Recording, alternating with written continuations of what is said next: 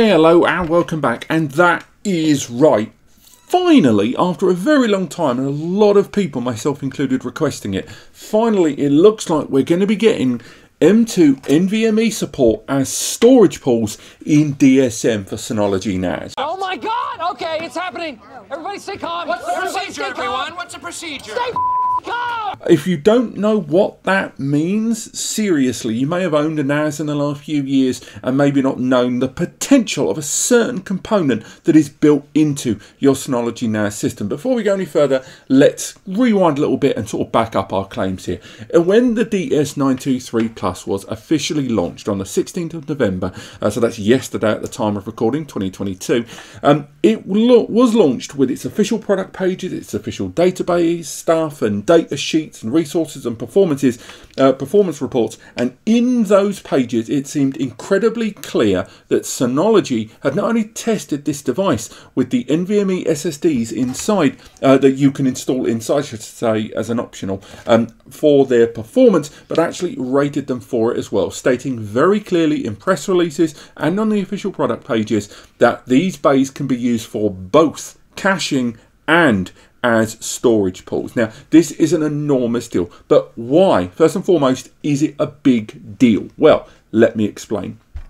With these devices, if you already know this, by the way, fast forward like 2 minutes, but the reason it's such a big deal is because when the very first Synology Diskstations arrived with M.2 NVMe bays on the base, and that was the DS918 Plus, everyone was chuffed to bits. These bays allowed you to not only install 4 bays of traditional hard drives, which are slower, has to be said, but more cost effective in terms of price per terabyte, and can actually give you much larger capacity. Although they are slower, M.2 NVMe's, which are more expensive and lower in capacity generally, give you performance in the thousands of megabytes per second, whereas hard drives give you something like 160 to 250 megabytes per second on a good day.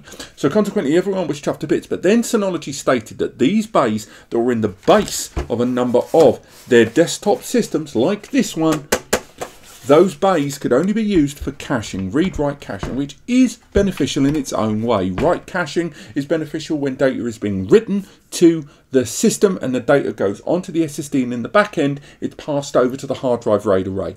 In read caching, it's when more frequently accessed smaller IO type data is copied over to the SSDs, and therefore in future when more frequent accesses and requests are made, that data is gleaned from the SSD and not the slower hard drives, thereby lowering latency and increasing performance.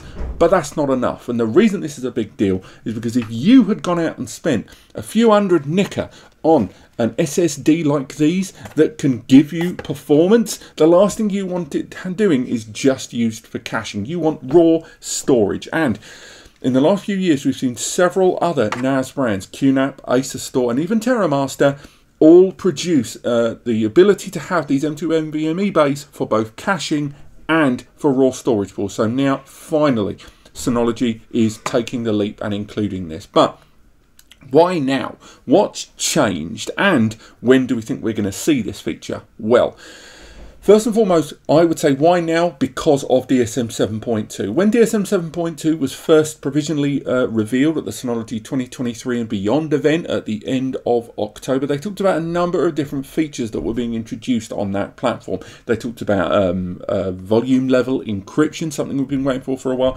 Talked about read once, read many access and improved performance and kind of connectivity on a number of their first party applications. Now, Synology is going quite big on a lot of their kind of hybrid cloud solutions. A lot of the C2 stuff, a lot of the bare metal versus cloud storage providers out there. And one of the big ways to do this is with fabric type storage and dual hard drive and SSD type storage there.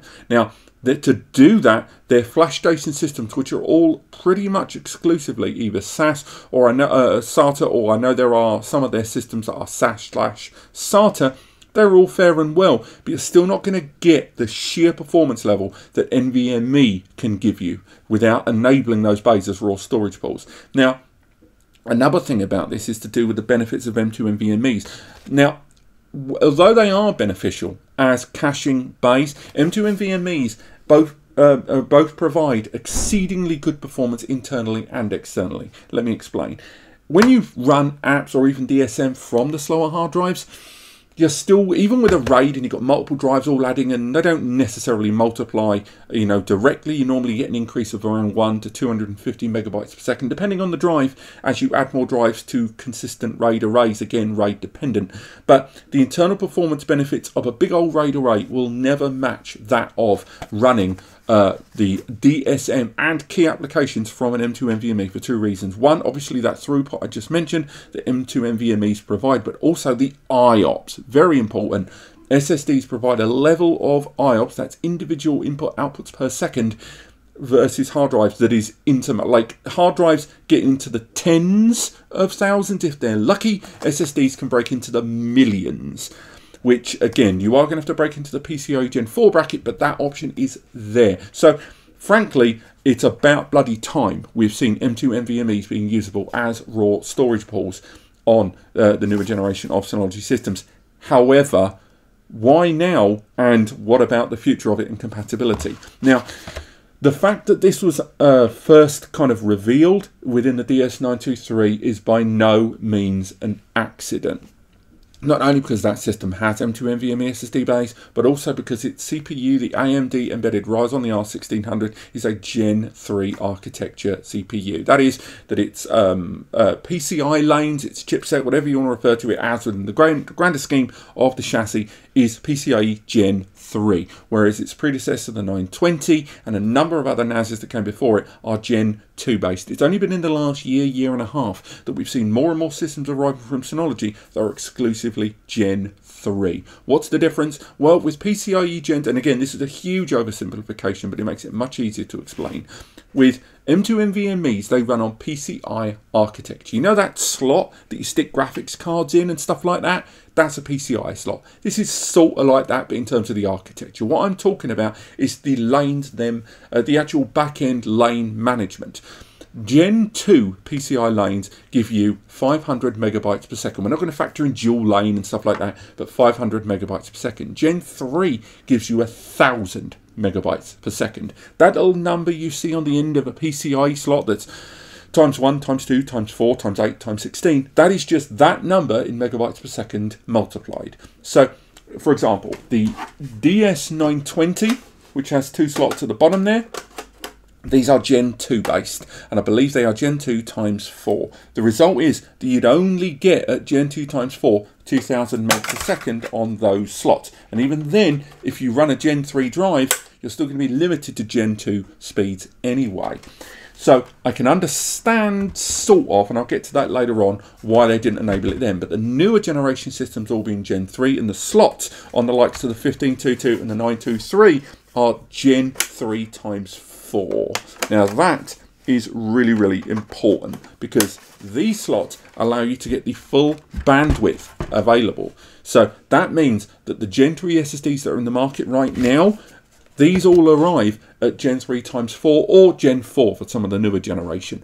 So the newer generation Gen 3 Synology NAS systems have now got that bandwidth and architecture to give you much fuller potential saturation with those SSDs. Now, bear in mind, not all Synology systems are going to have this feature enabled. I think there are several provisos that, although we're still waiting for official confirmation on this, and hopefully should have it, and I'll update the article in the description, there are some big question marks right now. The first one, as I've already sort of touched on there, is what about the old gen? What if you own a 920, a 720, all of these systems that have already come out that have got M.2 NVMe slots?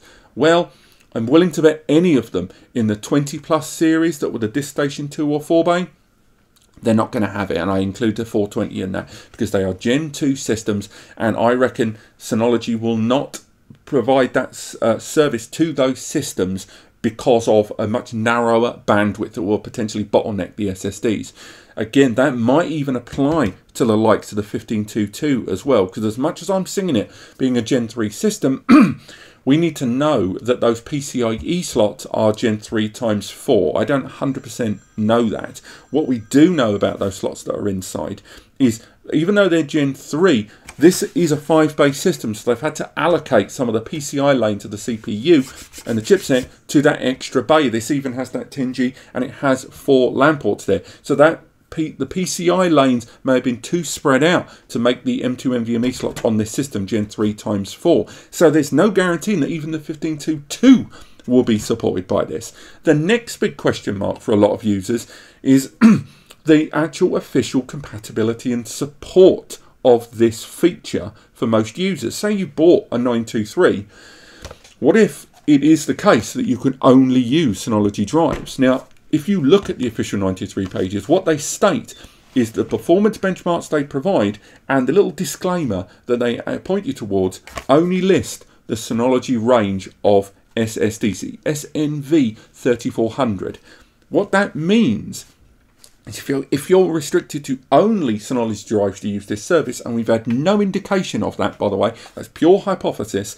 If that is the case, because Synology sort of have form in places, these drives are not perfect NVMe SSDs. They're pretty good for caching. They've got a good durability rating. They have a read factor. I believe the read rating of sequential read was a little over 3,000 megabytes per second, but sequential write was not good. It was like 800 to 1,000 megs, which as an external connection, if you can use 10 GBE, you're mostly okay, although you are bridging kind of an edge point there. But if you were going to run multiple 10 GBE ports, or internally you wanted to use write speed performance, these are not the best SSDs in the market for that. Indeed, WD Black, Seagate Iron Wolf, Seagate Firecuda, WD's own Red series in the SN700. All of these SSDs in M.2 NVMe form have got much higher write performance speeds and equal, if not better, read performance speeds to Synology SSDs. So a lot of us are wondering whether Synology are going to introduce this feature in DSM 7.2, but restrict it to using only their own SSDs, which I think would be really annoying. Now, it's worth highlighting that you can currently enable these slots as M.2 NVMe storage pools if you choose, but we can either use some patches via GitHub that have been created, or you can tap in via SSH and modify it that way. But by doing that, you run a couple of risks. Number one, you never know whether a new firmware update is going to kick this feature and ruin your storage array, your NVMe SSD storage pool array. Second big problem is if they do roll out this as an official 7.2 patch, there's no guaranteeing that that in itself as a wider spread large storage upgrade won't knacker your existing unofficial M.2 NVMe storage pool. So if you're already using a patch like that, be careful when going for your updates. The last question that's floating in the air about this, of course, are things like upgrade cards, because there are some NAS systems out there, such as the DS1621XS Plus that has M.2 NVMe slots, but also rack mounts and other devices that are Gen 3 or desktop devices like the DS2422 Plus that don't have M.2 NVMe slots by default, but do have PCIe Gen 3 x 8 upgrade slots, and that's for cards like this, the E10G20T1 or the M2D20 M.2 NVMe upgrade cards. Will you be able to put SSDs on these cards, pop them inside the system, and still be able to use those for storage pools? We simply don't know right now. All we know is that NVMe SSD storage pools are coming to the Synology NAS platform, and almost certainly it's going to arrive at Gen 3 and above systems, although again, pinch of salt right there. And I will keep you updated throughout as we learn more about this. I just really wanted to share this with you and the implications, good and possibly bad for some users, on having this great new feature in DSM 7.2. Do let me know what you guys think in the comments. Again, full article linked in the description. I will be updating as more information arrives. If you want to learn more, click subscribe, click like if you've enjoyed the video. It really helps me out. If you want to have some free advice to help you with your data storage setup, Synology or otherwise, use the free advice section linked in the description. And if you want even more advice from the community at large, use the Ask NAS Compare support forum as well. Final thing, if this video has helped you, or any of my videos have helped you, and if you were planning to buy from Amazon anyway, if those two things are true, then do use the links in the description to take you to Amazon to buy your products. It doesn't cost you anything extra, and anything you buy from there results in a small little kickback coming to us here at NAS Compares, me and Eddie, and it helps us to continue doing what we do. Other than that, thank you so much for watching, and I'll see you next time.